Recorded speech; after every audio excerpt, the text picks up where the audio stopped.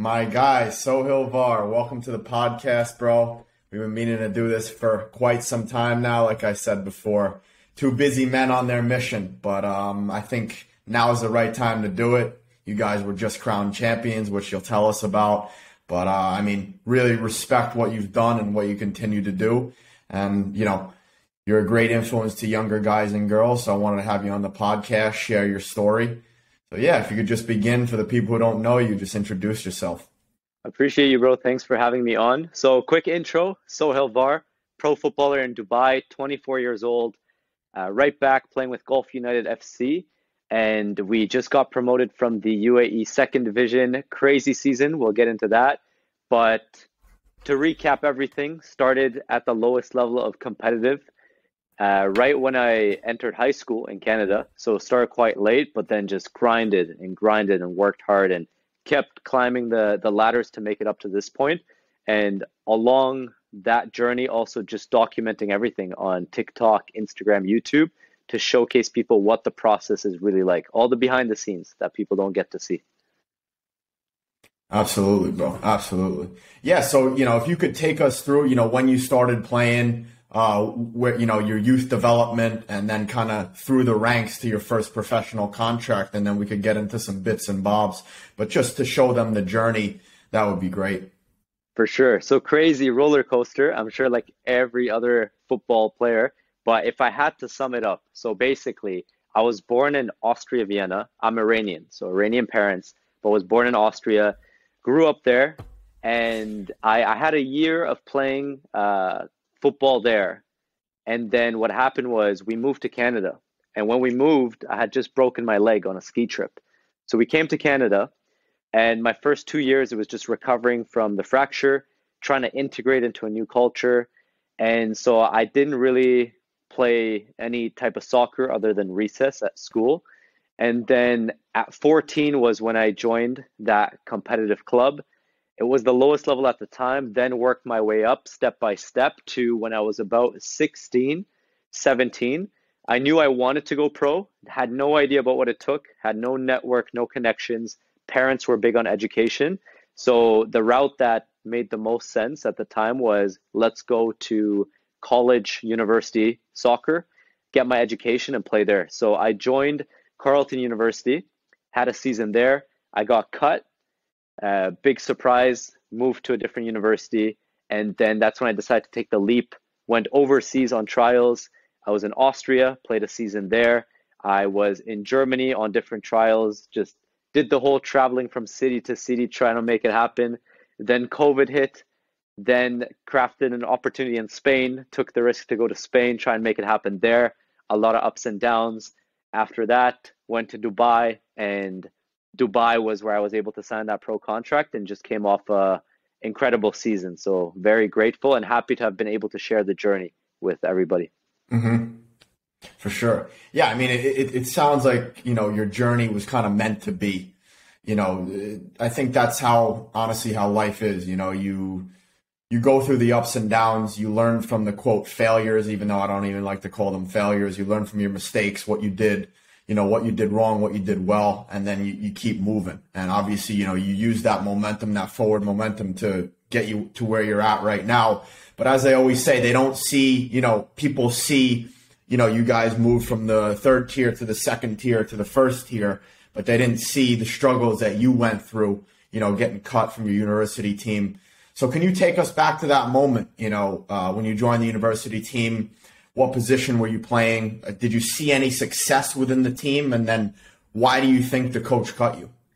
Yeah, so going back to that stage, in high school, that's when I took things a bit serious. I would go before high school, train on my own. After high school, train on my own because I was looking at the best players in the city. And like in every city, as you're growing up, you kind of know who the best players are. And I was not part of that pack. So I knew I had to put in extra work to try and make my way up there.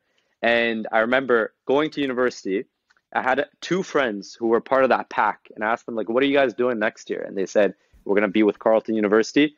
And they played with a club that had that internal connection. So they basically recruited all the players from that club to be able to be rookies at Carleton University. And I didn't have that network, didn't have the connection. So I emailed the coach. I found the coach's email at the time, shot him a couple of emails. Basically, he said, come to the open trials. I knew open trials, they're not really going to take anybody. So I was persistent, kept emailing, kept emailing. He got back to me with two things. He said, February 2nd, 4 p.m. And this was grade 12 year in high school. And I showed up, basically it was an invite to come train with the team. And he gave me one session. Mm-hmm. And I do the session. At the end of the session, coaching staff talks with me, says, hey, you did good today, come back. So I come back, long story short, I keep training with the team. We do preseason, we do training camp, and I'm the last signing on the team.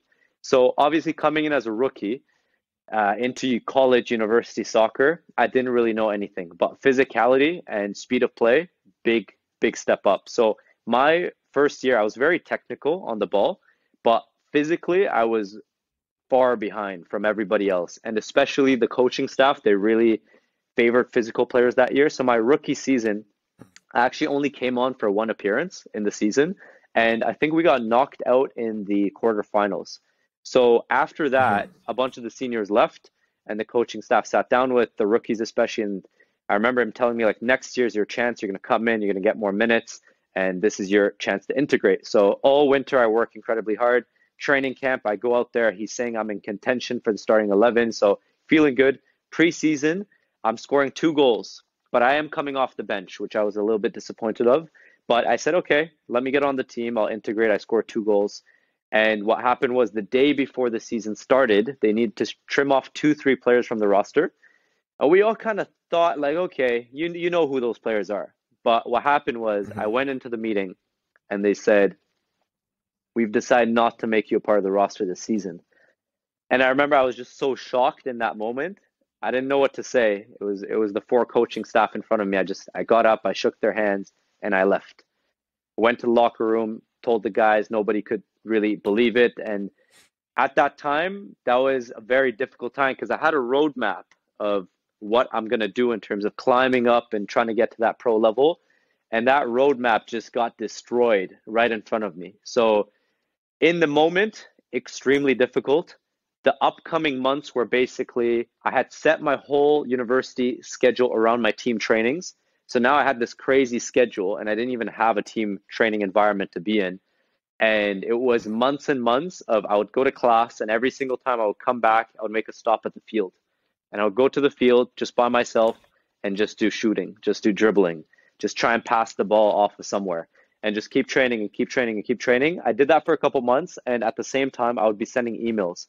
So that's the time where it was kind of a blessing in disguise because for me, it was like, okay, Ottawa, not really going to happen. Let's try and make it happen somewhere else. And that's where I sent emails and emails and emails and eventually got myself a trial in Austria 8 months later.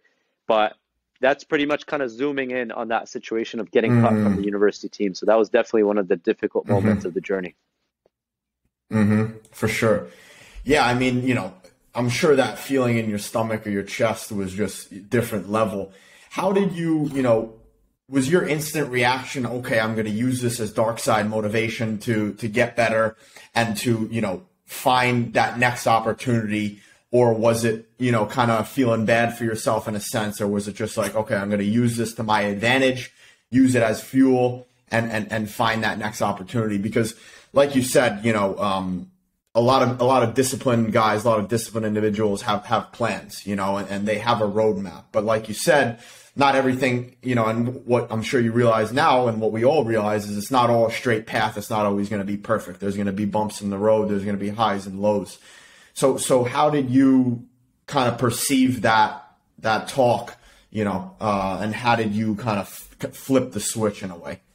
So I made the commitment. I'm going to make it to the level. I'm going to push for pro. So in the moment, it was definitely difficult because the roadmap was destroyed, but I did use it as fuel. I told myself, okay, these guys don't believe in me. That's fine. Football is a game of opinions. I'm going to go to the field every single day. 2 hours, 3 hours, going to put in work consistently over time, improve. And you don't want this to fuel yourself consistently over time, but you can tap into it at moments. And it's this dark energy of proving people wrong, like proving the people who never believed in you. And that moment for me, I don't know if it was quite that day when I got back, but definitely in the coming weeks, I tapped into the energy of I'm gonna work harder. I'm gonna show these guys that I am gonna be able to make it to a very high level. And so I definitely tapped into that. But a quick side note on that is, sometimes things happen and then you get super motivated and driven and you think you're back on track, but boom, another setback hits you. And basically the week following when I got cut, there's another university in Ottawa, Canada, where I grew up, and their soccer team is not in that top division. So they're in a division that is significantly lower skill level, like straight up. And I decided to go try out with them because I wanted it to be part of a team. And because I wasn't with Carleton anymore, I had decided to transfer universities because I was only with Carleton for soccer. So I went to Mm-hmm. that university that was a lower division. And 1 week later, that university doesn't take me either. It was like open trials. And so imagine like you're in the elite university college level in Canada and you get cut. And now you're going into a level that's significantly lower. And in my mind, I'm like, okay, at least I'll be like the best player on this team and I'm going to play. And at the open trials, I Mm-hmm. remember the guy just walking by me. He was selecting his last 2, 3 picks and he just walked by me and he didn't pick me. So that those things start messing with your mind. And I think that's where the persistence and the mental toughness comes into play. It's the after 5, after 10, after 20 no's, are you still willing to keep going and realizing that then it might be another 20 no's? It might be another 100 no's. It might be 100 trips on the train, 100 trips on the bus ride to try and make it out to those environments to finally secure that contract.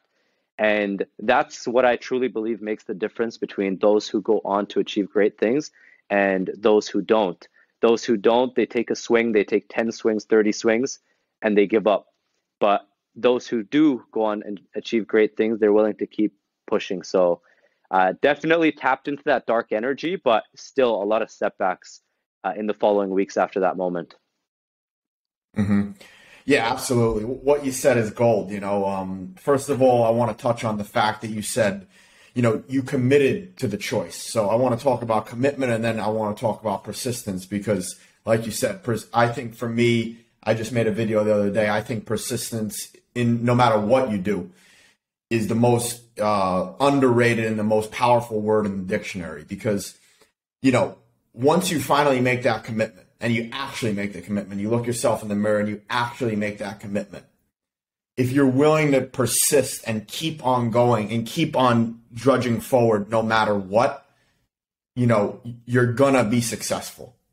You're going to make it. And so what I want to ask you is, how old were you when you made that commitment of, I'm going to play pro?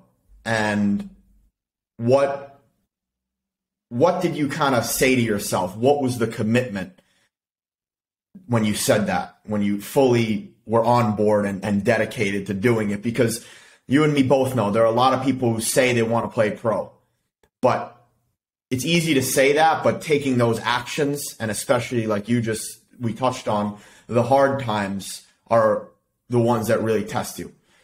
What was that? So for me, the time frame was at the beginning of high school. I think every young boy, they have that dream when they're like 6, 8, 10 years old. Like, I want to go play pro football. You see the World Cup, you see the Champions League, but there comes a time where you either commit and you take it serious or you don't. And for me, that timeline was around the beginning of high school where I knew I really want to go pro. And the thing I told myself was, one, I knew I had a deep passion for the love in the game. And two, this is the deeper purpose behind it. I really wanted to, knowing that it's something that I have a passion and deep love for, I know I wanted to be really successful in that category and everything that comes with it because I wanted to help out my parents. And that was a big, deep purpose for me. And you nailed it with the point about commitment. Is like commitment and persistence go hand in hand, and the deeper and the stronger your commitment is, the deeper your purpose is, the more of the setbacks you're willing to go through. So the more of the knockdowns you're willing to, so every time you get knocked down, you start asking yourself questions. And if you don't have strong answers to those questions, you're going to stay on the ground. Because when you get up, shit gets difficult. You're going to get knocked back down. So if you have a deep enough why and a deep enough purpose, you're willing to keep going up and getting up and keep staying persistent and moving forward. So for me, in my mind, it was I knew I had a deep love and passion for the game, and I wanted to tap into the highest level of my potential. But then also, if I'm being honest, the deeper reason behind not just football, but a lot of other things I do in my life too is because I really want to give back to my parents and my family and create an amazing life for them, seeing like them having to immigrate to Canada and all the difficulties that they had to go through. I could talk for hours, but that's something that fuels me. So that's a quick message I also want to just give to anybody listening is do a quick audit right now with what is your why and dig deeper. Don't just settle with that first answer. Dig a little bit deeper. I love the game. Why do you love the game? Get to the second answer, get to the third answer. Once you get 5 levels, 7 levels deep, that's when you start tapping into a fuel source that will get you past the 100 setbacks, the 200 setbacks. And for me, that's my fuel source. Absolutely. Yeah, I love that, dude. That's so well said. And, I think, tons of footballers, have to, like you said, they have to do that. David Goggins always says it, that live autopsy. You got to dig deep and you got to find what your true why is. Because if you go for the superficial things of looking cool for your friends or looking cool for Instagram, looking cool for social media, that ends really quick. And if you could really, like you said, tune into that why and remind yourself every day. I even try to advise youngsters to write that why, put it above their bed and look at it when they wake up, look at it when they go to sleep, and then come back to it when the training gets hard, when their body's sore, when their mind is tired, and just constantly reminding themselves why they do it. Common saying is if you know the why, the how is so much easier. So just like you said, that lays out, when you have that why, it lays out how you're going to do it because that's the bigger purpose. And I think it's, so beautifully said that you dedicate it to your family and the people who brought you into this world of why you want to do it. And it's the most powerful thing, and yeah, I really love that, man. I really love that. Yeah. So after you, when did you decide that you wanted to make the jump over to Austria? And how did you, just for a lot of the youngsters listening, what was your, I know you've shared it, but what was your tactic on how you were networking to get those opportunities? So I decided to make the jump over after I got cut from the university team. That's when I started sending a lot of emails. So I'll go step by step. So what I did first was I looked at the country and I researched all the different league systems. And so I looked at the first division, second division, third division, fourth division, fifth division. I went down to the sixth. I'm like, just get me in there and I'll grind and I'll work my way up there. But every single country, likely in the first division, second division, again, it depends on the country, but you'll have like a national level competition. And then as you go down, it starts breaking into regions. So I was aware of all the different regions, all the different clubs. And then what I did was I researched every single club and I looked at what city are they in. I looked at what players do they currently have. And a great website for this is Transfermarkt.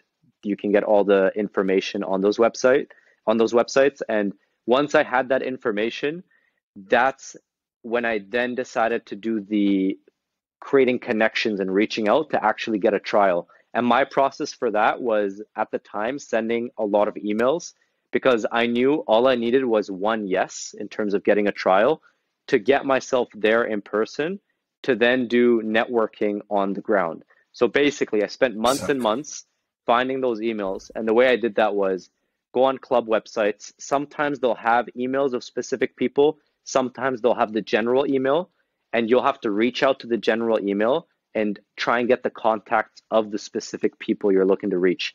Nowadays, I also use different platforms. For example, Instagram is a great platform where I'll find sporting directors of clubs and I'll DM them. LinkedIn is another great platform where you can find super valuable people in the football space, not just coaches and sporting directors, but the chairperson of a club, the CEO of a club, and those people can often connect you with the right person. So I sent out emails for months and months, and I finally got that one yes. And by the way, before that yes, it was a lot of, I just want to paint this picture. It was like sending out 10, 12 emails every night. And sending out emails takes time. It takes time to find the emails. Once you have a template, you kind of send off that template, but finding the emails is pretty difficult. And when you open the laptop the next day and you don't have a new email sitting in your inbox, that is demotivating. And when it happens day after day after day after day, that starts taking a hit. But again, it's going back to what we said. Are you willing to keep sending out the next email? And I got the yes eventually, about 2 months in. And the yes was a trial secured with, at the time, SC Schwarz in the third division in Austria. And this club was like a village. It wasn't even like a main city in Austria. And I said, all I want is the trial. And I actually managed to get a trial accommodation for the week and food. So it was great. But I took the flight I had to pay. So I took my trip over. I did the week over there. And that's basically what kickstarted my journey in Austria. It didn't work out with the club, but I had to keep going for a couple weeks to make it work. But that's basically how the first trial came about in Austria. Mm-hmm. Yeah, I love that, bro. First thing I want to touch on, and then I want to go back for some practical stuff. But I think the first thing that all young footballers listening to this is you got to get yourself over there. And Soheil mentioned the number one thing is getting yourself on ground. And I say that all the time because when you're on ground, then it's so much easier. You get yourself a phone card and you're like, I'm here. I'm in Austria. Can I just come train? And it's so much easier for these club directors, these sports directors and these coaches. Oh, yeah, tell him to come down for a couple of days and we'll see if we like him. And I don't know about you, but my approach, and my advice to youngsters now is instead of asking for a trial, just ask if you could go train, and then if you're good enough, when you're good enough and you have a good impact on the group, they're going to be the ones offering you something. So I feel what I've experienced when traveling and doing this when I was younger as well is when you ask for a trial, the club starts to get a bit stressed. Oh, does this guy have a European passport? How much are we going to have to pay him? Accommodation, transportation, does he know the language? And if you just go in and you provide them and you say, let me just come train. I'm already on the ground. And then you're there, you prove yourself, and it just takes a lot off of the club. And you're not, in a sense, a burden to the club. That's what I've noticed, has worked for a lot of players to get their foot in the door. And I think what you said as well is you just wanted to get your foot in the door and kind of use it as a springboard. So what would your advice be to youngsters? I mean, you gave it all to us, but in terms of the approach when emailing clubs or calling clubs, what would you say? How would you kind of craft that email, Yeah. Just to add to what you said, I think that's an excellent way of going about it. And I've actually made that transition about when I went to Spain like 2 years ago. That's when every message actually was more so, can I just come out to a training session opposed to can I get a trial? Because it's a lot more natural and it's a lot less stressful for the club to take you up. So at the time in 2018, I did ask for a trial specifically, but nowadays I would actually recommend asking for a training session. And okay, so let's talk about the email. My template is, again, you have to craft it differently depending on the region and the club, but it's something along the lines of, hello, coach, whoever you're talking to. My name is Soheil Var. I am a 24-year-old right back currently playing at this team in this division. I am currently looking to advance my career in Europe, and I believe I can be a positive addition to your squad for next season. I am currently in the city. Am I able to come out for a training session? Again, you got to tweak it a bit, but something along those lines where you're not necessarily asking, but it's coming more so of you provide value to them. Like the whole, I believe I can be an asset to you guys. I believe I can help you guys out. And all you're asking for is a training session. So they don't have much to lose at that point. And that template, I would actually also taken to phone calls and in-person networking, which is currently actually what I prefer doing more than sending out emails. It's been a while I've sent out emails because I've noticed the in-person, which we've talked about, is so much more valuable. Actually being in person, once the coach, once the player, once the sporting director, they get to see a face, they get to see your energy. I've noticed that to be huge. Exactly. Like the energy, the ambition of you wanting to be there, that is 10 times, 100 times more powerful than an email. So similar format of approach. You always want to come from a place of how can you provide value to them, but definitely tap into two things. One, phone calls, and in Europe and a lot of different places around the world other than like Canada and USA, WhatsApp is a platform that a lot of people in the football industry use. So tap into WhatsApp and then also get yourself on ground and speak to players. I think it's very undervalued. I think we're just looking at coaches and staff members, and they do make the final decisions, but players who are already on the team, they can often give you an email, they can give you a phone number, they can put in a word for you, they can get you out to a training session. And going back to my first trip over, that's actually what happened. The first club didn't work out, but I made a connection with two of the players at that team I was at, and they got me my next trial or my next training session the following week. And I kept doing that, and being in person and talking with players was super valuable for me. So anyone listening to this right now, even if you're a youth player, when you go out to tournaments, right, there's so many different teams. Go and start networking with other players. Go and get their social media. Go and get their number. Go talk to coaches, because the in-person networking, majority of players are not doing it. So if you do it, your network's going to become stronger a lot faster. And the better of a network you have, the better opportunities you're going to get. Mm-hmm. Yeah, that's so well said. And I'm so glad you added the players in there as well, because, you know, coaches will generally ask the player, you know, what did you think of this guy? What was the vibe? Because they can't, generally they're paying a lot of attention to the training session. So that's if you do come to the tryout and your friend, your buddy does help you get in there. But also what I want to add to what Soheil said is networking's a really big term nowadays in whatever you do, whether it's football or whether it's business. And I think Soheil said something that I want to clarify is make sure you're adding value. You know, if don't just go up and look for something, make sure you're bringing value to them as well. And then don't just look to have them in your network, have them be a connection. Be yourself, be real. Don't put on any fake persona, and just be a good person. And if you're doing a training session with them and you meet them in training, people are going to notice. You know, if you go on trial, and I'm sure that's what happened with you go on trial to a club and you're there 30 minutes early, you're doing your activation, you're doing the warm-up, you're positive during the session, you do your best to have the best session you can. Afterwards, you do your stretching, and then you just smile. You create that good vibe like Soheil was talking about. You create a good aura. People could feel that. People could feel your energy. And when they want to be around you, people are going to want to help you, especially if you're a foreigner in a different country. So, yeah, I think that's very valuable. And I think one of the biggest things is just making sure that network is a friendship. It's not just, you're not just using them for a connection. You actually build a relationship and a friendship with the person. Yeah, 100%. I agree with that. It's also, like you said, building that relationship. So you have to maintain relationships.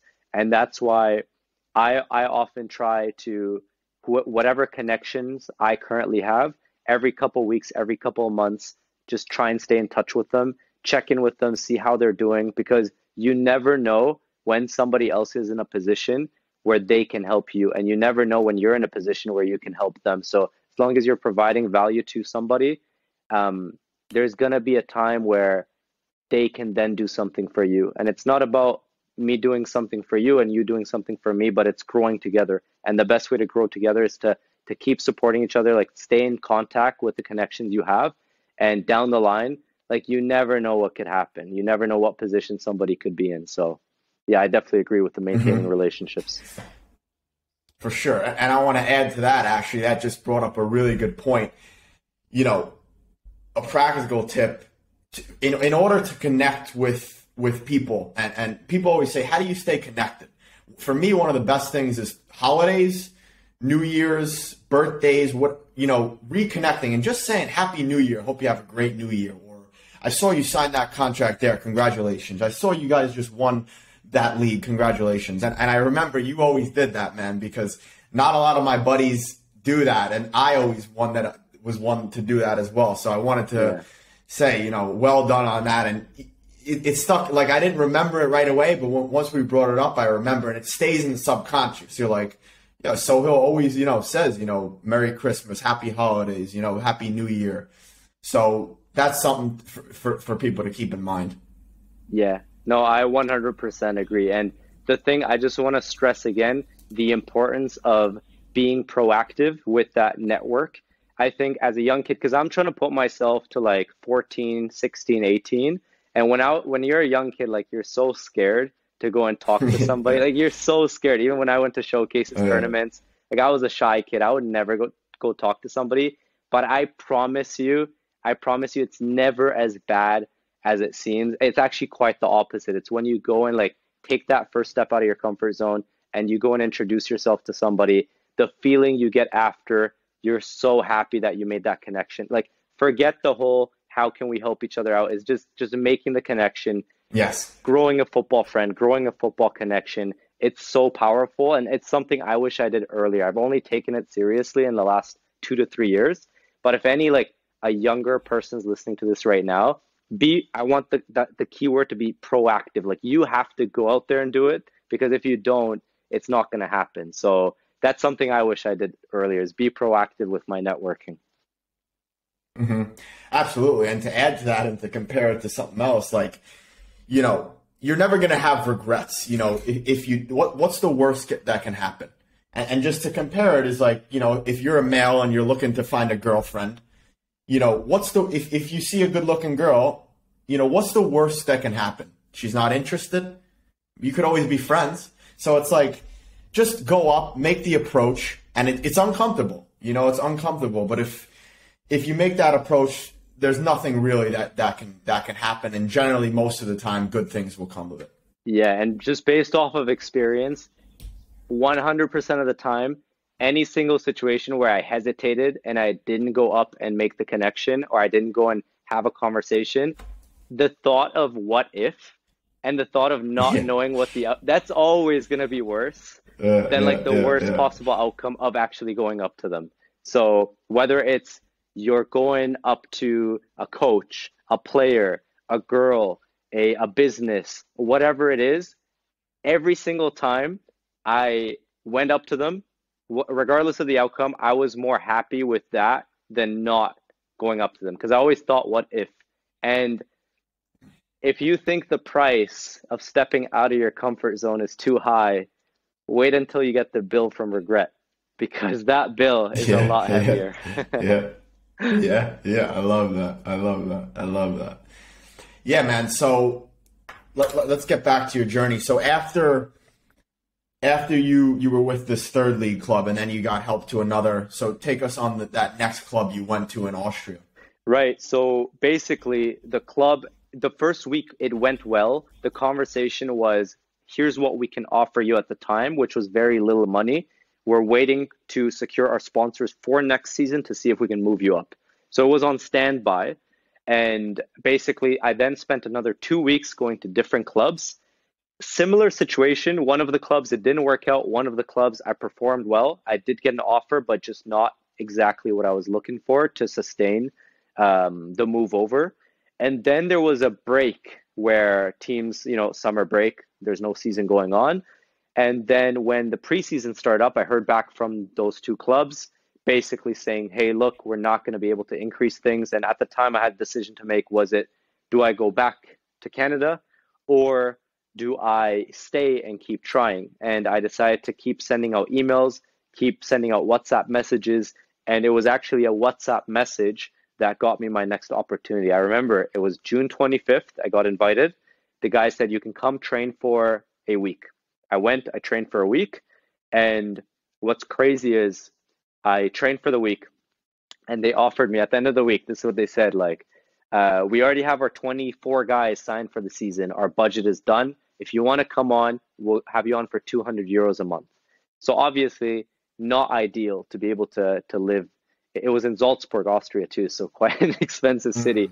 But Yeah. that week I was there, like instead of busing home, I asked for a ride home. And those 3, 4 rides during the week, I made a connection with somebody who was already on the team. And they then got me connected with another club called SV Grödig. And so they were able to get me the contact of that coach.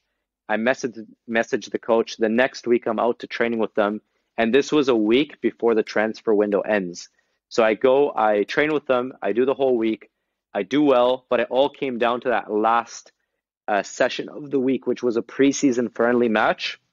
And it's quite funny. I didn't actually know who we were playing at the time because everything happened so seriously in my mind. It was like, okay, preseason game on Friday. If I perform, I get the contract. And I show up to the stadium and there's this whole story of like, it was funny because I got this Airbnb in like the place across the stadium, but it was like on a highway. And I remember the meeting time was like 5:45. It was an evening match. And I planned it so I get there like 20 minutes early. And Google Maps was telling me to go a certain way. But then I start walking, and all of a sudden I'm walking onto the highway. And there's like 3 lanes, like high, like you know how it is in Germany and Austria, fast speed. And I'm like, shit, like I can't cross this highway. And the way around was gonna be like a 45-minute walk. And I couldn't go late. This was like the match where they take me or they don't. So I actually decided to go. I had to time it right. Nah. And I went through the highway and I climbed the little wall they had. And I made it just on time. And when I get there, I see a bus pull up, and it's Borussia Dortmund. So we ended up playing the B team of Borussia Dortmund in a preseason friendly match. And that was the match that kind of made it or was done for me. And he played me at a right back, kept me there for 86 minutes of the game. The left winger contained him very well. We lost 2-1, but quite a good performance against a team of that caliber. And right after the game, pretty much they let me know that they'd want to offer me a contract for the season. And so I actually went on to sign with them in the 3rd division of Austria. And again, like that's how it happened. The season itself is a whole nother story of obstacles and challenges. But that's how it came about is I just stayed persistent with things, got myself to different clubs, and eventually it worked out. That's awesome. And you literally risked your life, man. Going across that road. So, that's what it takes, guys and girls. But yeah, so how old were you when you signed over there? So I think I was 19 at this time, or I was around 19. This was my first time going overseas. And yeah, so I had the season there, and actually halfway through the season, a lot of things went wrong. One of the biggest things that went wrong was after the first 3 weeks, which went great. Like I made my first appearance. I played an OFB Cup game against an Austrian Bundesliga team. So to go from getting cut from university to then less than a year later being in that environment, in a high level environment with pro players, that to me was crazy. But then the following week in training, I have a grade 3 tear in my ankle. And basically ever since that happened, the recovery took like 6 weeks. Once I got back into it, just never really integrated back into that like starting 11 that I was trying to get to. And then also, this is a lot of things that people don't realize is like being in a foreign environment. It's not just football. You think like, oh, it's football. Like all I want is football. I'm going to go play with this team. I'm going to train. I remember I picked this location where I had 3 beautiful natural grass pitches around me. And 3-4 weeks in, you get lonely. Like you don't really have friends. And that's a mistake I did. I didn't really have a social life at that time. I would decide to stay in a place that was not in a city. So I had no surroundings. And it got difficult mentally. And that plus the injury, 6 months in, the CPL was starting in Canada. And I decided, I had a meeting with the club, mutually ended things halfway through the season, and decided to go and pursue the CPL because I also had a lead to get into preseason with 2 CPL clubs. And again, that's a whole nother story, but that's basically how that first season in Austria went. There were a lot of challenges. Definitely like one of my most difficult time frames in the journey. Yeah, that's very well said. And, I'm sure you learned so much from that. But I think that's very valuable that you included is, when you first come over to Europe or a foreign place, like you said, you just think you want football. But I was actually just giving the advice to this one Nigerian guy we just signed, a couple weeks ago. You have to be happy off the field to be happy on the field. And I think that's something that we don't realize when we're younger. And, guys like us, guys like Become Elite, 7MLC, we want to provide that mentorship and try to help these young people know the mistakes we made. So I completely agree with you. I was in the same boat when I was in Germany and I was 20. All I was doing was training, and I didn't go out or have any social life for a year. And I got better as a footballer, but I was miserable. And, what I realize now, and I'm sure you do as well, when I'm more social and have more fun off the pitch, I'm laughing, I'm having more fun on the pitch. And it honestly just makes you less stiff in your body, more loose, and you just enjoy yourself and you're more flowy and fluid on the pitch. So I think that's something really to not underlook. Try to make friends, like we talked about before, make real friends that have similar interests and ambitions to you, and also try to get your mind off football. I think that's very valuable. I think, we think that we need to be 24/7 football, but I think you do have to have other things to take you away from the game. So when you come back to the game, you're fresh mentally and physically. Yeah, that's one big realization I had in the last 2 years too, is I've been going at this for like 10 years now, 10 plus years. And the majority of that time, anytime there was a training session, a game, I would spend all day thinking about that session. And I'm sure a lot of people listening right now can relate. You're thinking about that session, you start getting anxious, you start getting nervous, you start overthinking. What if I make a mistake? Will I perform good today? And doing that over years and years, honestly, it made me really unhappy with football. And it was only in this season I've made a great transition, but even like 2 years ago, I'm only starting to make the transition where I start incorporating things outside of football to get my mind off of football, and not just off of football, but also onto other things I'm interested in, because a lot of football players think I only like football. Trust me, there's other things that you like. There's other passions and other interests that you enjoy doing. And by tapping into those things, you're actually going to be performing better on the field because you get your mind off of the game.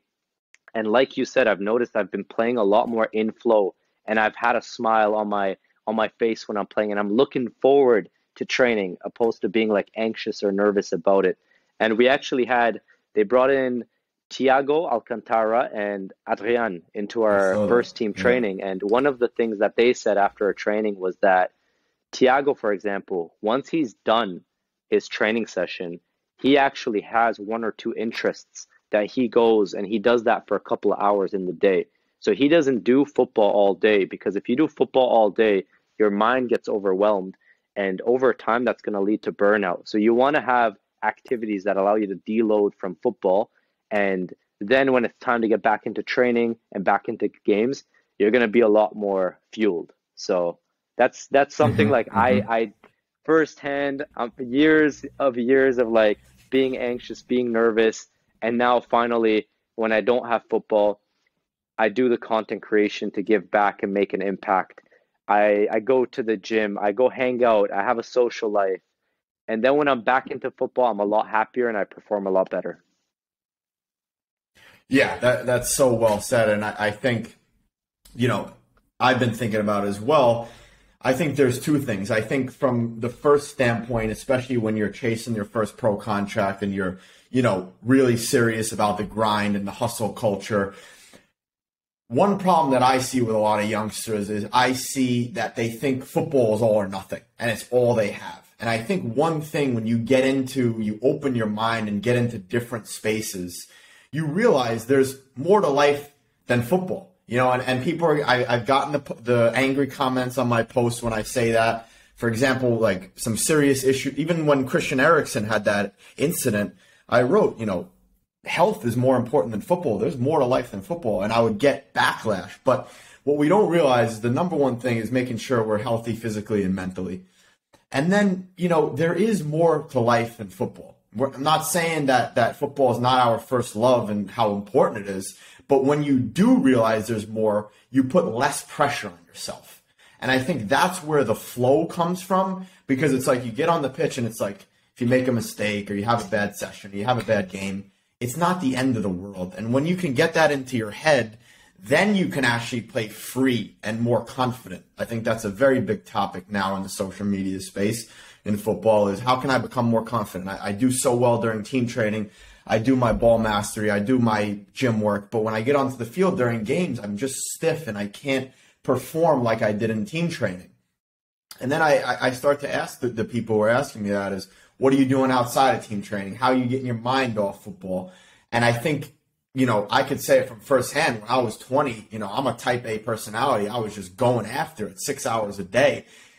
Maybe I was very good technically, but I was stiff on the field, And now as I got older, I was like, football is not everything. And as I've gotten to that, I feel much better on the field and I actually have more fun.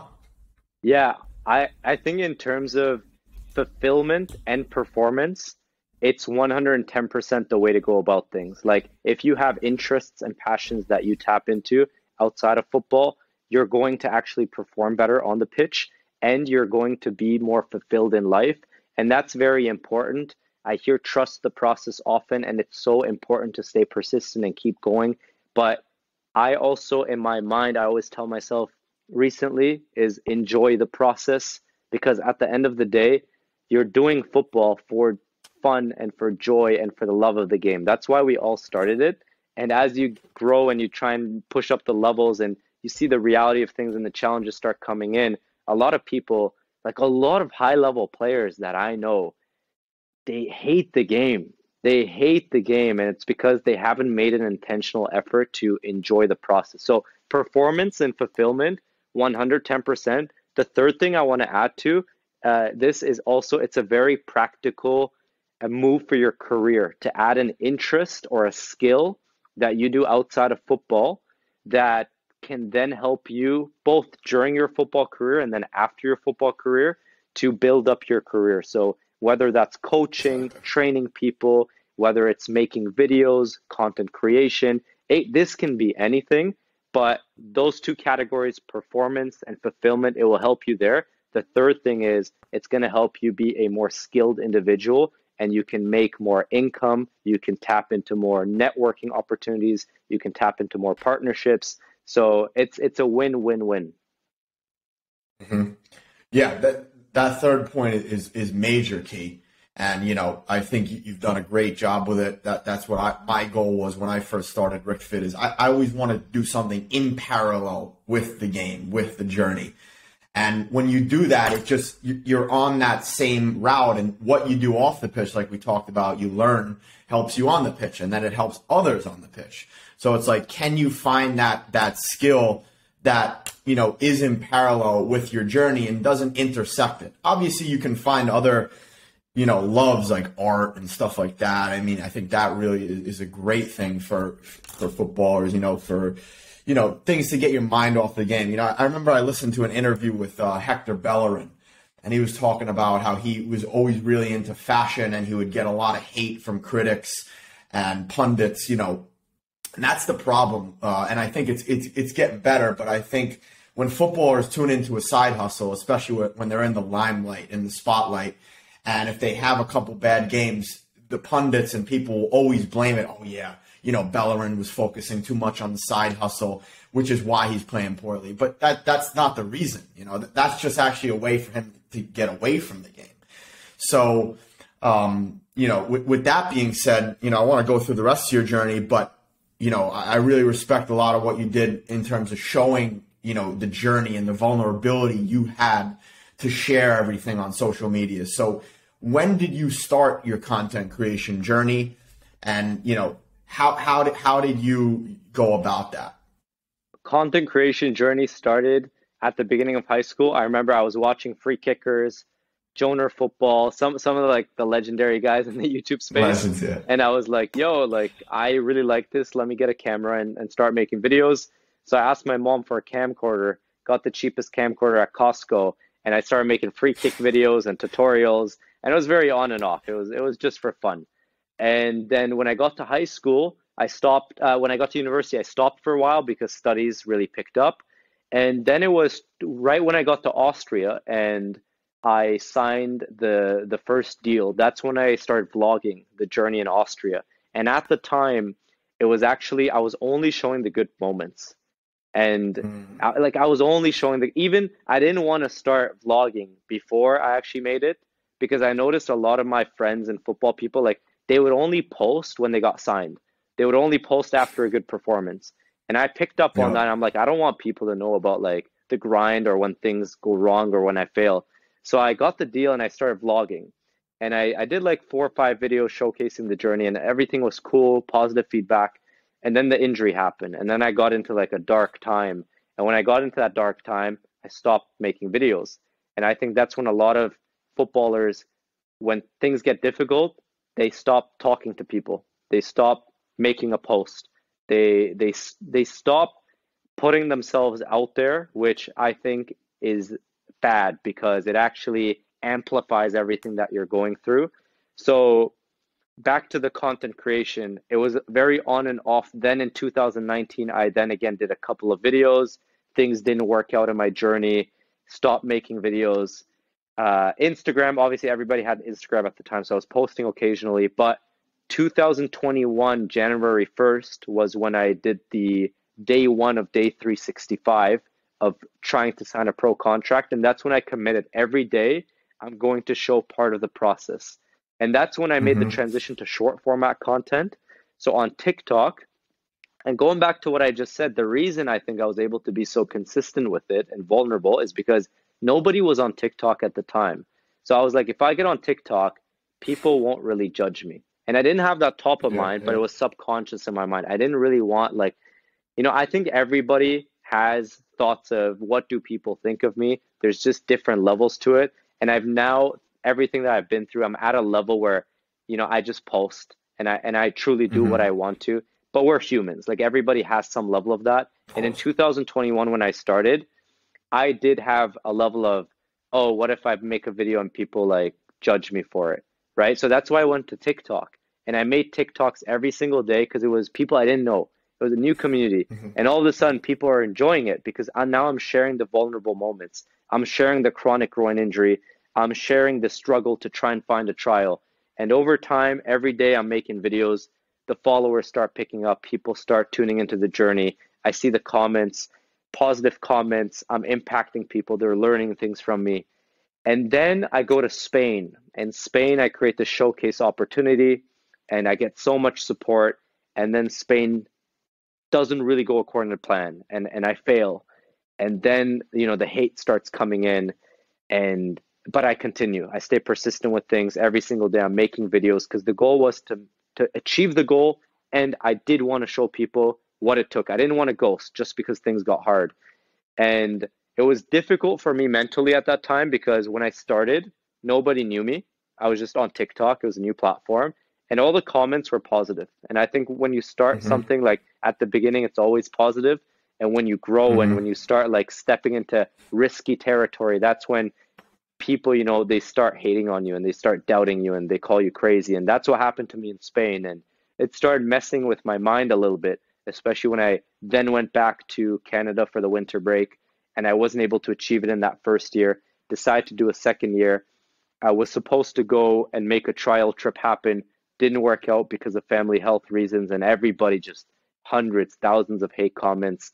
And I was at a low point in my life. And this was literally like 2022, the beginning of the year. So just over a year, right? But I kept going and I kept making videos and I showed the journey of coming to Dubai and doing all that. So yeah, that's basically the content creation journey. Then I started uploading things on Instagram. Now I'm doing YouTube vlogs, but it started way back with the YouTube like 8, 10 years ago. And I really wish I actually did short format of those first 6 to 8 years or even long format. But I had the whole thing in me of like, I didn't want to show the difficult moments. And if people actually saw those difficult moments, there's so much value in that. So I'm glad like the last 2 years now I was able to put out the the setbacks and the challenges, and people actually get to see what the journey is like. Yeah, no, it's so well said, and it's so much easier to talk about than to do. You know, I mean, that's why I always respected, you know, Become Elite, Matt Sheldon, and you as well, just sharing those low moments, because it's tough. It's tough, and those negative comments really could eat away at you.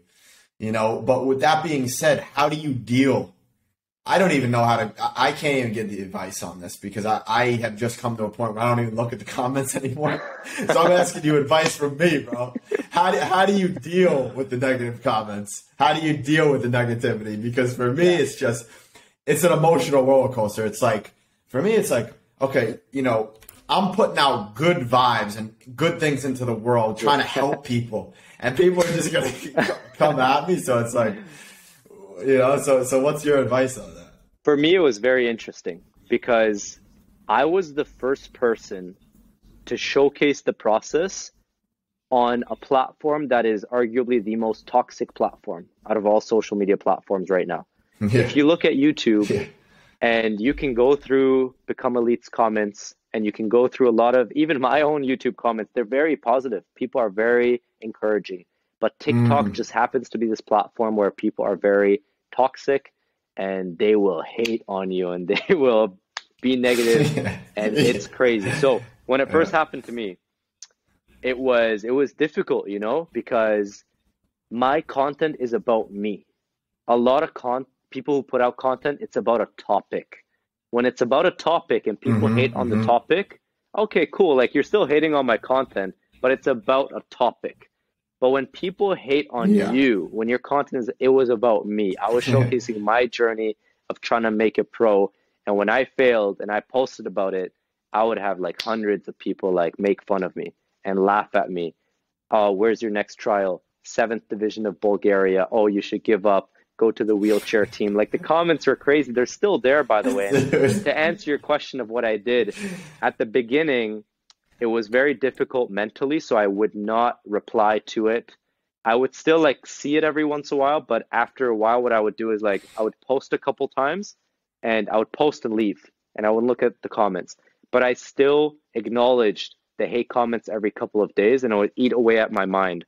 Then I started flipping the switch. I started taking screenshots of every single hate comment that got a couple hundred likes. And in my mind, I said, I need these screenshots to go in the documentary in 10 years when I go and climb to a level that nobody thought I could make it to. So now I have a bunch of screenshots of all these hate comments, and they're actually still on the videos now. If you go back like a year ago, and obviously I still get hate comments every day, but when things externally don't work out, it's amplified.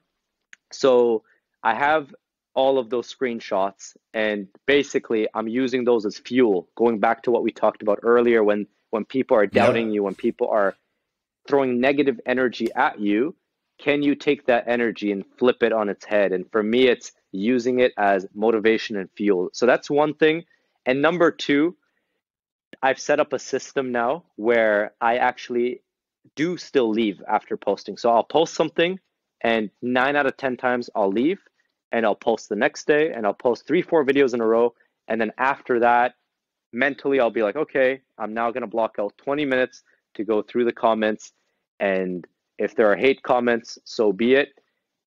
And by the way, there's a lot of positivity, and I want to acknowledge everybody who's been supportive and positive, and that is the majority of comments. So I'm so grateful for those people.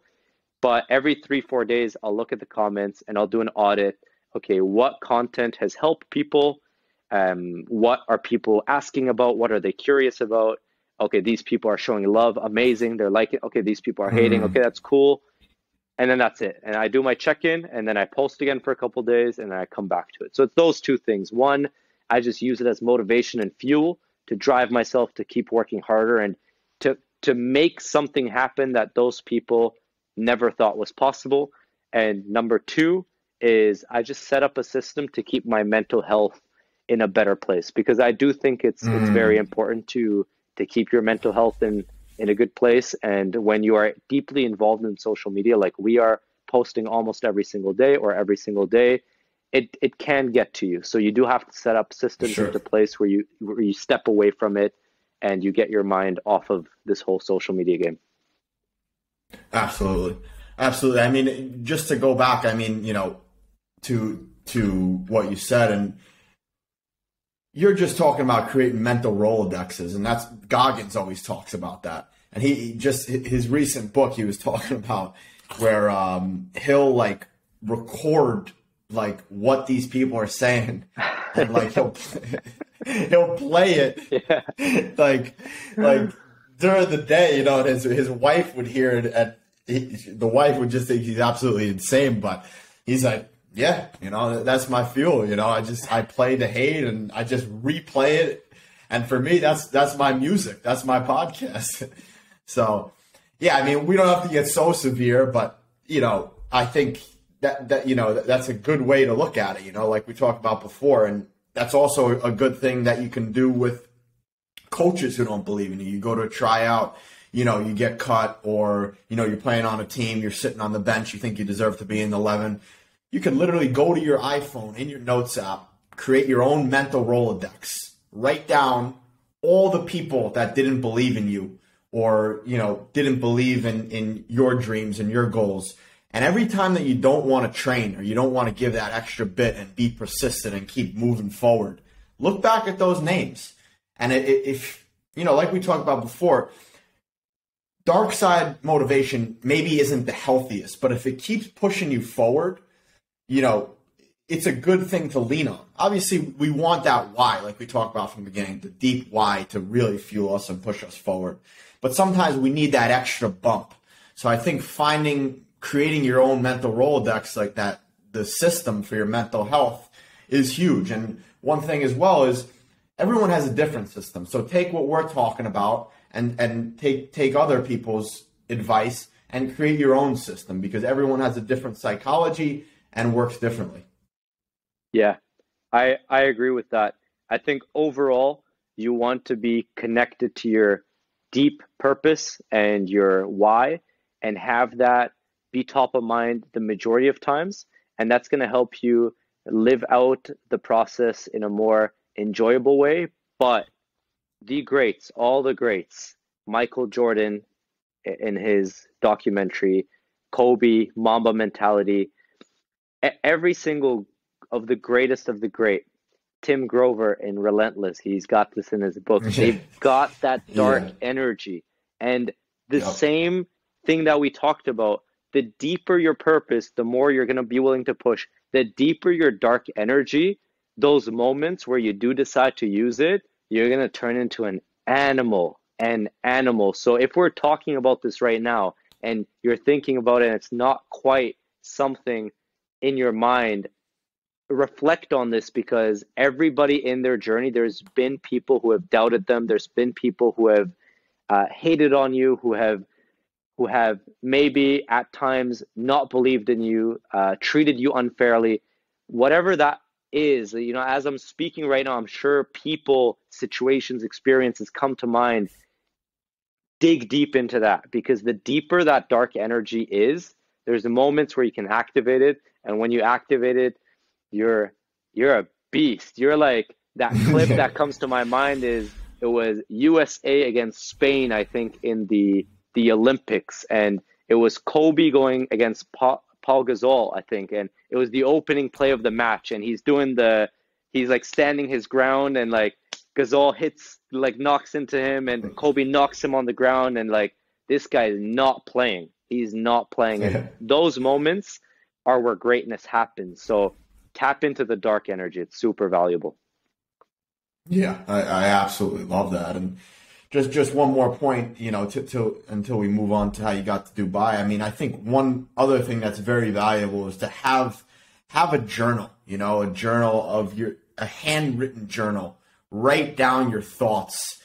I like to call them mind dumps. Get things off your mind, get them onto a page, write that date down, and then you could go back to it and you could see how much you've really grown, through your journey. So I think, throughout this whole conversation, we just point to football is unbelievable, and the self-development and the growth that you get on your journey, whether you're trying to make it to the A team of your club, whether you're trying to play college or whether you're trying to play pro, that journey is going to help you throughout the rest of your life. So the number one thing, like we talked about, is being committed, being persistent, and then using this journey, like Soheil mentioned, to to learn from and use it as a self-development process, a metamorphosis. I think that, it's really valuable.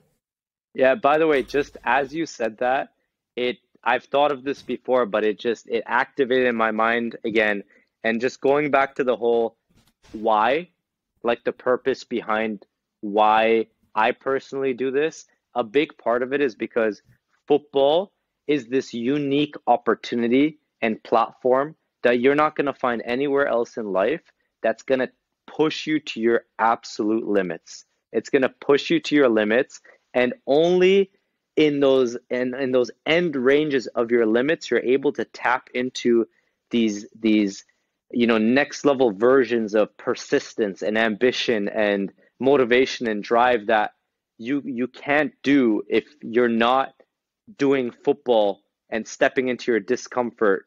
So for me, Mm-hmm. a big reason I just want to highlight this, I actually do pursue football, is throw away the medals, throw away wanting to play pro. I constantly want to put myself in that position to see how far am I willing to go? How far am I willing to push myself?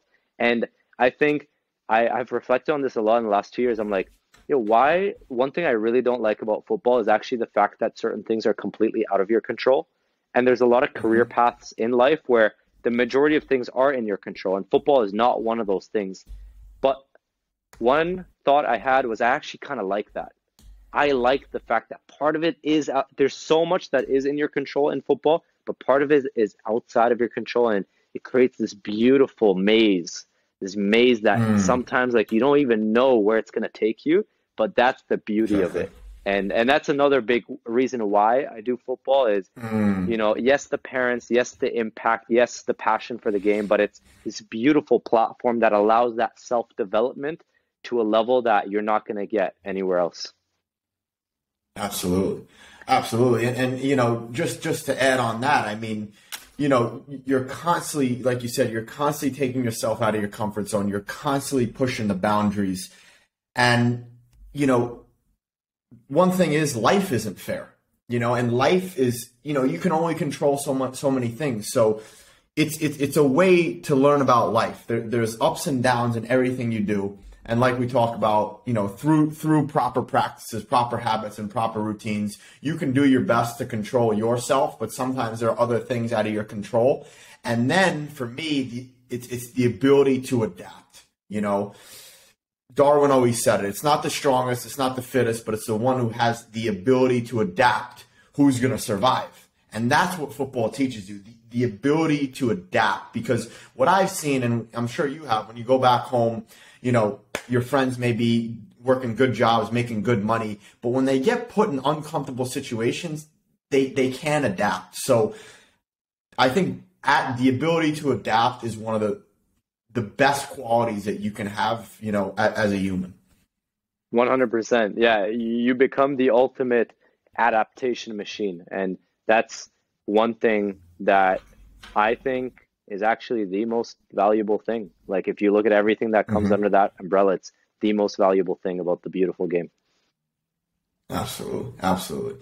So yeah, let's take you on to the last bit of your journey. How did you make that move to Dubai? Right. So zooming out a bit, had the time in Austria, then came back to Canada, wanted to go CPL. Again, the whole out of the control, spoke to certain agents, false promises, ended up playing League One Ontario, the division lower, then took another risk to go to Austria, signed with a great team, great setup with Wacker Innsbruck 2, was planning to go to the first team in the summer, and then COVID hits. And all of a sudden, I worked Mm, incredibly hard for this opportunity, and COVID hits, and the league gets suspended, and the contract gets cut. And now I'm back. I'm back to square one, and now I'm documenting the journey from square one. I have the opportunity to go to Spain. Spain, I do the showcase. Showcase doesn't work out. Um, I then end up signing with a team, and I have half a season there. Didn't like the setup because the level was not where I wanted it to be, slash I didn't see a roadmap to work my way up because Spain is incredibly competitive. And unless you're Yeah. on a team in a lower division that is, well known in the community or is doing well in the league, you're not really going to be able to move up, or it's going to take a long amount of time. So I had the opportunity. It was crazy actually, like, because I'm also in the content creation space, and this is where I like to highlight what we talked about earlier is having different passions and interests and skills can actually help you out in football as well. I got invited to an event in Abu Dhabi and we had a bye weekend. So we didn't play that weekend and it was perfect. And I decided to take the trip out. I had the Abu Dhabi event and then I had 2 days. I decided to go to Dubai. Everybody said, you got to go to Dubai. I go to Dubai and I said, I'm in Dubai. Might as well check out football here. So I tap into my network. A guy from Spain links me up with a club called Forsan Hispania. I go train with them and the training session goes well. They want me back for 10 days. And that's when I already have my return to Spain booked. So I said, listen, second half of the season, I'm interested to come here, do the 10-day training with you guys and see where that takes me. And I came back, family health issues, the new variant of COVID hit, arguably the most difficult time of my life just because of the relationship with the family. And then thankfully, when that started getting a little bit better, that's when I decided to go to Germany, Austria, had a couple of weeks there because the Dubai opportunity fell through because I couldn't go at that time because of the family thing. So I went to Germany, Austria, try and make it happen. Had a couple of weeks there and then found out that I couldn't sign until a specific window opened up in the summer. So it was either I stay in Europe and just train with teams until I can sign, or I explore Dubai. And that's when I said, one-way ticket, hit up every club in Dubai, and let's get myself a trial opportunity there. And that's what I did. Unreal, bro. Unreal. So take us through that. So how many clubs did you go to in Dubai? And then, when did you land on Gulf United? So pretty much hit up every single club I could. I remember I was looking up the region. I was looking up different clubs, and I hit up pretty much all the clubs I could find. Gulf United got back to me. I connected with the sporting director, and he said, look, we'll have you out at training. If you do well, you can keep training. If you don't, goodbye. And I took the risk. So I took the one-way, booked myself an Airbnb. I remember I got to the airport, never really talked about this, and this is just one of those many, many moments like this that just hasn't been shared because you can't share everything. But so what was the date here of this? This is literally like a bit over a year now that I come to Dubai. Okay. And I come, and basically the thing I just want to mention, because it's just for me that moment, it's special. I remember I came to the airport and I was so hesitant on like, yo, do I get an Uber to my Airbnb? I was checking the Careem. There's an app called Careem, and it was like 100 dirhams, okay, which isn't a lot of money, but it's just my mindset and the years of grinding and being so disciplined with my finances and trying to take on opportunities. I was at the airport. I'm like, do I take this Uber? I was doing the math. I remember like it was late at night too. Training not the next day, but the day after. I'm like, what am I doing? So then I started looking at car rentals. And I'm like, would it make more sense to like get a car rental in terms of money? And I went to every single car rental and I got the cheapest option at the time. And that was it was just a special moment for me to make the commitment to get a car rental, because it sounds weird, but being so disciplined with finances for years and years and years, and then finally making a decision to kind of step a little bit outside of what you typically do. Like I would typically only take the local bus or like just try and get a ride from somebody. But finally, I got a car rental. So long story short, I take the car rental out to the Airbnb and no, but sorry to interrupt you, but that shows it was a higher level of thinking. You know what I mean? Higher level of consciousness. It shows that you believed in yourself. And in essence, it was a reward and manifestation, manifesting what was going to happen. That's true. It's true. And also another big part of that was I knew for the first time, I think it was an evolution. We just talked about this, is there's something outside of football. So I knew if I got myself that car rental, training's going to be 3 hours, right? I go to training, I train for 2 hours, I come back. But the other hours in the day, I knew if I had that car, I could go and make connections in the city because I was so committed to making Dubai happen. And that's what I actually did my first 2 weeks of training with the club. I would do the training, but then after, and Dubai is a city where if you don't have a car, you can't really get around. There's a metro, but it's very difficult. It's not like Europe. And so every single day I would take the car to somewhere and I would take it to a company and try and make a connection. I would message people, like DM people in the city, set up a coffee meeting with them, take it out to a cafe and meet somebody new. And I did that every single day to try and grow my network in a city where I had absolutely no connections at the time of coming. Now, over a year later, it's massive. Like it's incredible, the people I know and what the city offers. But yeah, back to the football. So I do the trial there, and this is crazy, okay? This is, again, the first time I'm sharing this on a podcast.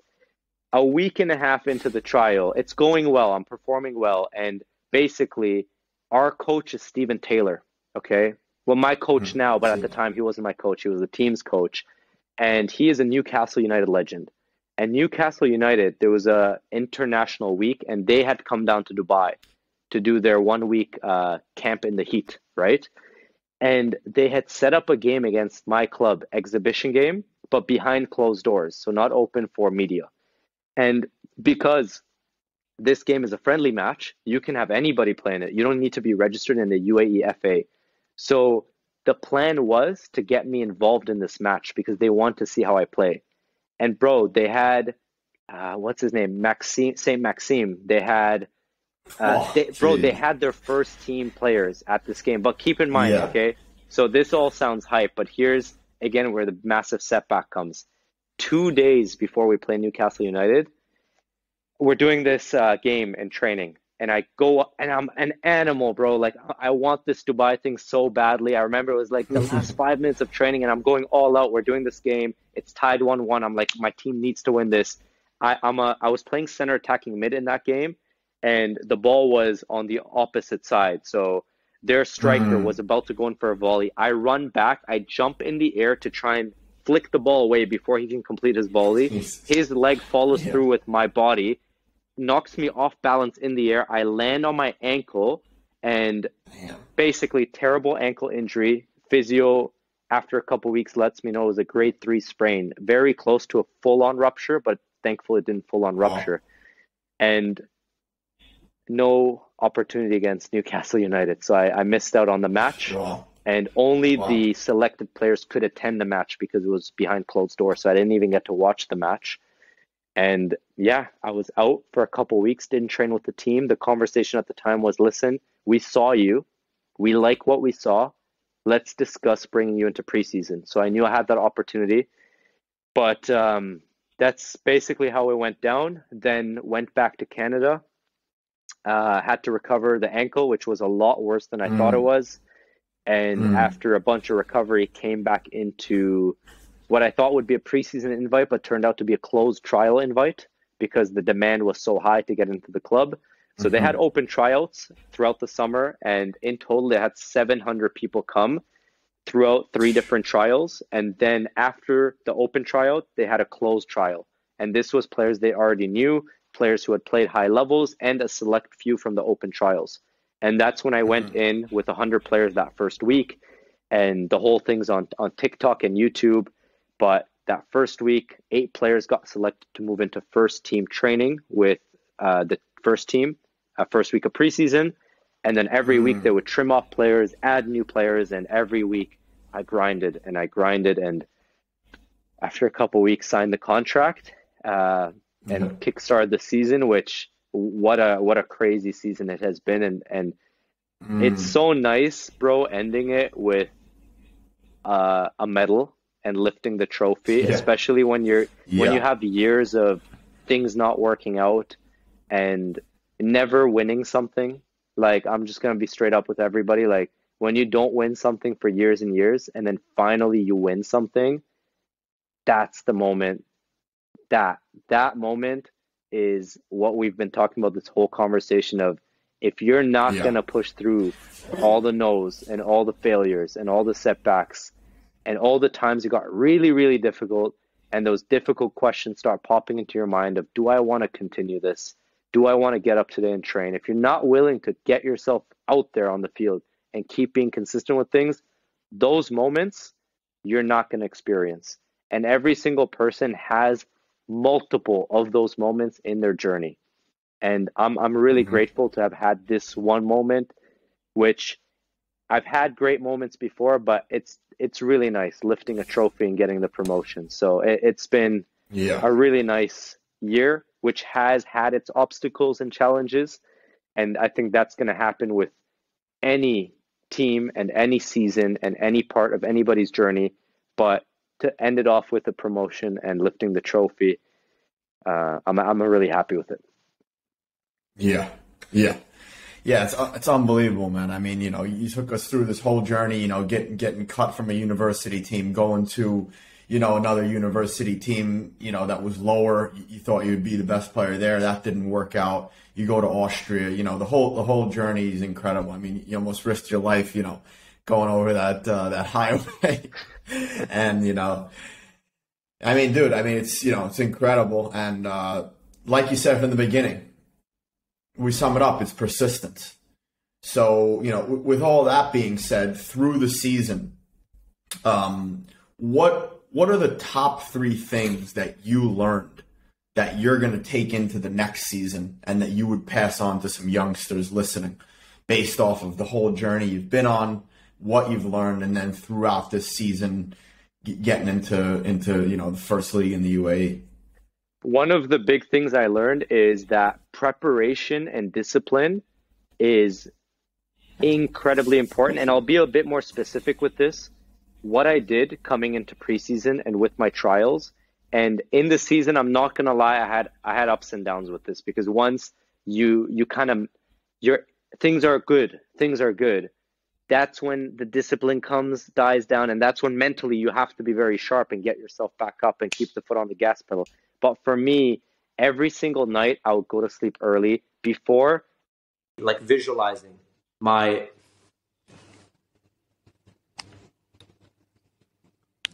Can you hear me? Yeah, all My good. bad. Yeah, AirPods just died. But I would basically be no worries. visualizing my performance the following day. I would have resistance bands out on my couch. Like I would have a couch with resistance bands.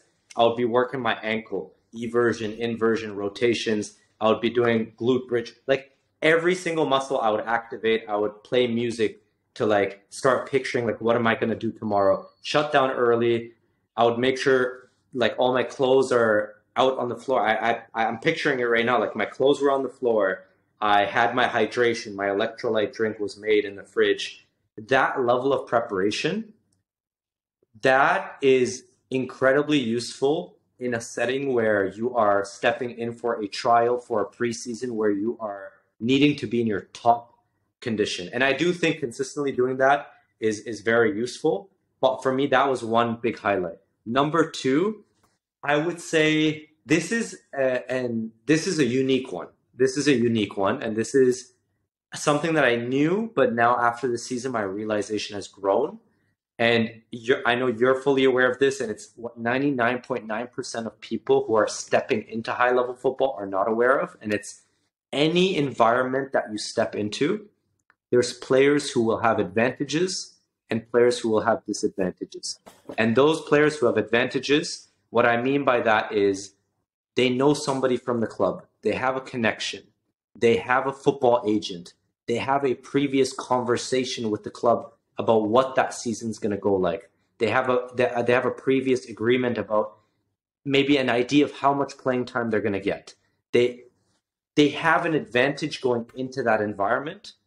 And what I learned is my whole career, the majority of my career, I've always been the guy because I haven't had a network, haven't had a connection. It's always been, I got to grind to get myself into an environment. Now what I'm taking into next season is how can I be the player who has the advantage? Because there's never going to be an equal environment in any football environment.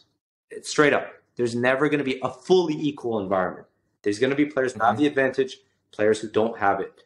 And I felt like I've always been on the opposite end of I haven't had the advantage.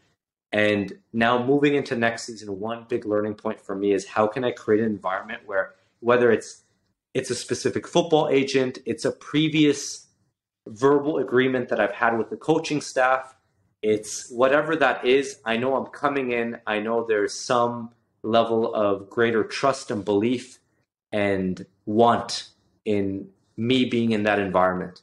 So that's point number two. I want to highlight is how can you create that environment for yourself where you have an advantage? And based off of my years of experience, it's being closer to the coaching staff. I really think that's what it comes down to. And then obviously there's deeper levels of what that closeness is and what the conversations are.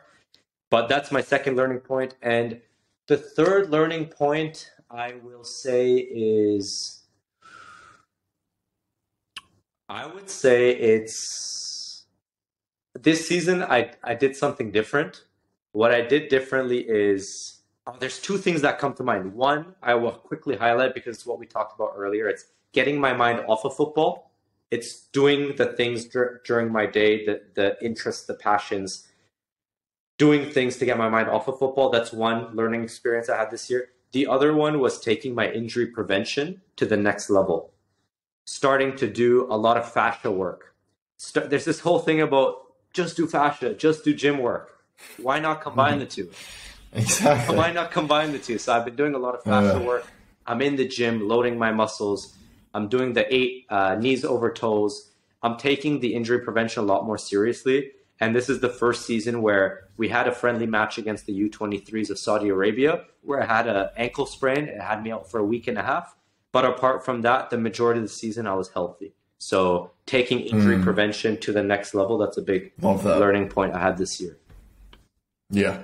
Yeah, I love all those points. I mean, I'd like to touch on all of them. So the first thing, obviously, is what I always try to tell you, and I do myself as well, is, setting yourself up properly the night before the next day is critical. Because everyone wants to have a great day, they want to have a good morning routine, but if you don't set yourself up the night before, from a tangible perspective with all your gear, from a mental perspective and from a physical perspective, the day is not going to go great. So I think taking that nighttime routine seriously is huge.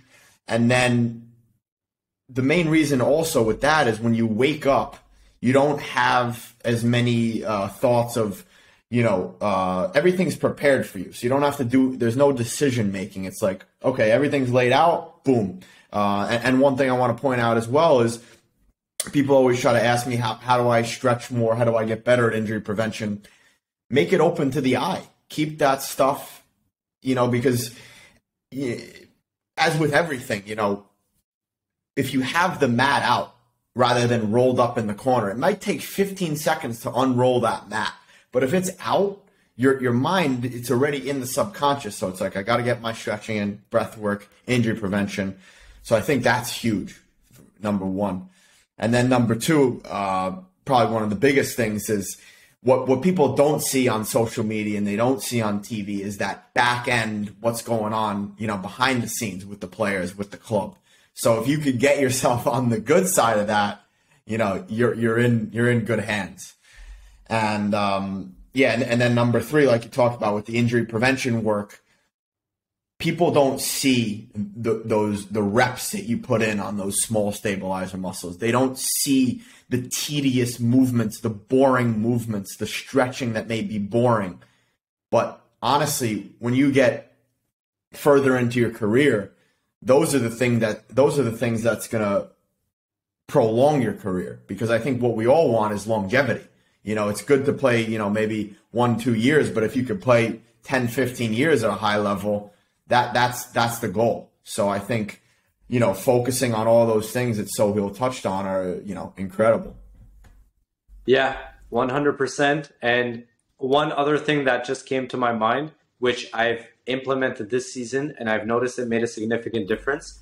And I don't think a lot of people do this. It's before a training session or a game, you actually, you prime your mind, not just the mental side, but also physically for that performance. So what I'll get into like what I actually do. So before a training session, I don't always do this, but the majority of training sessions, I try and make this happen. I do an extended warm up on my own.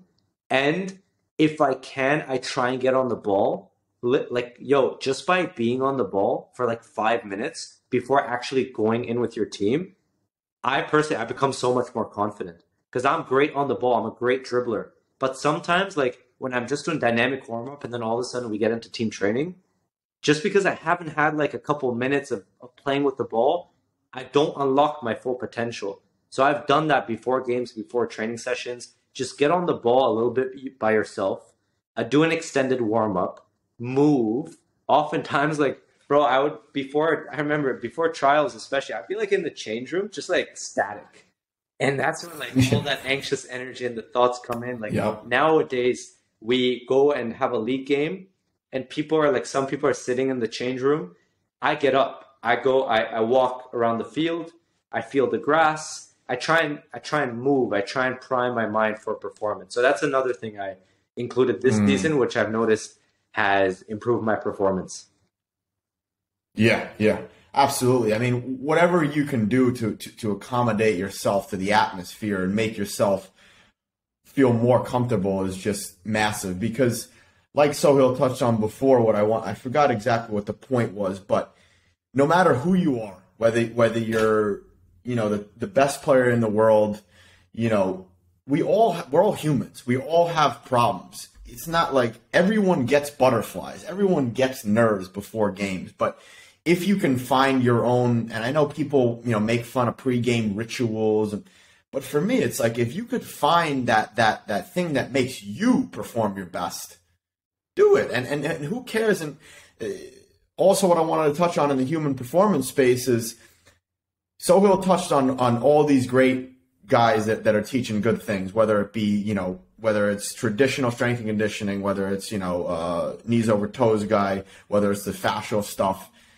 Training in life doesn't have to be so black and white. Take the best things and create your gray area. It's not like this football entangled, like you're going to go into the woods and create, a Neymar because you're grounding. Like everyone always asks me about football entangled. Like some of the stuff he says there is pretty good, like the grounding, the sun, the nutrition, but like some of the stuff is absurd. So it's like kind of, one thing that I also want to touch on, I know it's getting late, but it's like you got to filter out the BS, because there's a lot of BS, there's a lot of overwhelm on social media. So I think you got to take advice from people who are at the place you want to be or who have worked with the highest level players who are doing well, So it's like try to filter it out and kind of come into your own common ground, take bits and pieces from everyone and implement it to your own life. Because for me, I love David Goggins, but I'm not, going to do all his stuff. I love Jocko Willink. I take those bits and pieces. So it's about creating, what you said there is creating your own environment, whether it be socially or pre-game, pre-training, that's going to make you perform your best. By the way, the biggest thing that has made an impact in my life is because you mentioned journaling earlier in this conversation. And when you brought it up, I wanted to add something to that because as a tool, I think that's actually been the most useful thing I implemented in my life. 2 reasons. 1, it's the mental dump. 2, it's a combination of either reflecting on your day, looking at what worked, what didn't work, or planning, looking forward, setting intentions for the upcoming day. That's a tool, but one thing that has made the biggest impact in my life is opening myself up to new information and perspectives. And I've done that through podcasts and books. This started in 2019, going to 2020. And just to touch on what you just said about things don't have to be black and white, look at people in the space who have done it at the highest level. Look at all their work. And there's going to be pieces that you can take from each person, bring those pieces together and implement that into your life. And if I didn't get into podcasts and self-development and open up my mind to new strategies, new perspectives, new ideas, I would not even be close to where I am today. So that's a big thing. I would also recommend every football player or anybody else listening to this if you're listening to this, by the way, you're already in the space, right? You're listening to a great podcast, but I would encourage you to keep listening to podcasts, keep reading books, and like you said, take the pieces from each of those people with high level experience, combine it, and then add it to your own life, because that's been the number one thing for me. Absolutely. Absolutely. And one more thing before we end off, just to clarify it and just, add to what you said is, you don't have to agree with every single thing that someone says to take their methods and put it to use. Joe Rogan talked about it the other day. He was like, with my good friends, I don't agree with every single thing that they say. That's what makes a good friendship: debate, challenging each other, learning off each other. So whoever it is, I would try to find someone like Soheil said, and find those people who you agree with the majority of the things they say, and you find that, but you're not going to agree with every single thing. People say outlandish things because it's worked for them or other people. But I think the moral of the story is test things, experiment, and try to find, your own routine. Yeah, I agree. Early on, I think the more things you try, the more experiences you get into, the quicker you're also going to find those skills and the passions and the interests that we talked about. So looking back at my 16, 15, 17, 18, I was very one-dimensional. I would not put myself into new conversations, into new experiences, and that's something I wish I did a lot more of. So test, try, taste things, because the more of that you do, the quicker and the better you will get at the thing you're most passionate about and the thing you're most skilled at. Absolutely love it. Absolutely love it. Let's end it there, man. I just, if you want to tell the people who don't know you where to follow you, maybe, if you have any exciting news coming up, any new projects you're working on that you want to share, with the audience, feel free. For sure. So best place to follow is at soheil.var, SOHEIL.VAR, Instagram, TikTok. On YouTube, I'm starting to do consistent long format vlogs. So that's where you get to see more of the behind the scenes of my life. So I'm really excited about that. And the other thing is, we have a free football community. It's called the Insider Football Community. Link is in my bio, Discord chat. It's all about making a positive impact, helping each other out, growing your football network around the world. So those are two things. And bro, thank you so much for having me on. And thank you for having this platform, because when I was younger, this is what I wish I had. I wish I had something where I could go to someone who's been through it and they actually share it. And they share it in such a great way, where you have podcasts, you do your videos, I know you do your training and your courses and all that. So I just want to acknowledge that. Like, you're doing an amazing job, and the work that you're putting out is making like these impacts in all of these players' lives that are on the come up, and it will allow them to live their career a lot more fulfilled and happy, and at the same time push for a higher level. But I think that piece of living it a lot more fulfilled and happy, it's so valuable, and I really want to acknowledge that. So great stuff. Thanks for having me on, bro. Appreciate that, man. Look forward to connecting sometime soon in person, man. I got to make my way out to Dubai, that's for sure. You're always welcome. All right, brother. Thanks so much, man. Have a great rest of the night. You too, brother. All right, brother.